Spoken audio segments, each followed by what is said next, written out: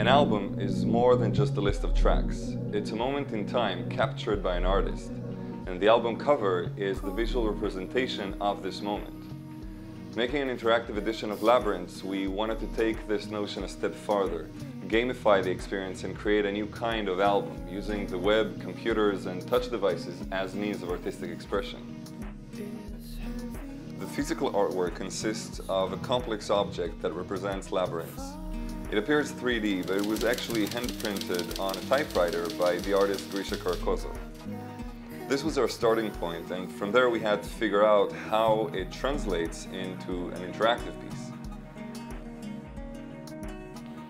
We created an audio-reactive object based on the original artwork and connected it to the cursor location and touch gestures on mobile.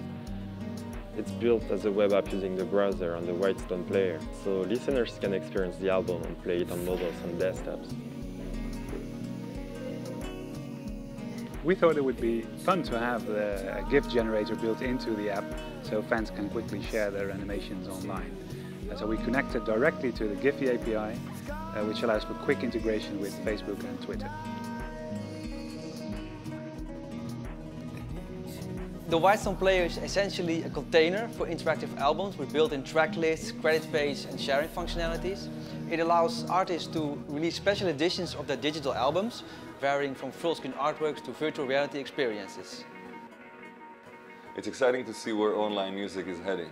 Streaming is just the baseline of online music, and these kind of experiments give us a glimpse into the future.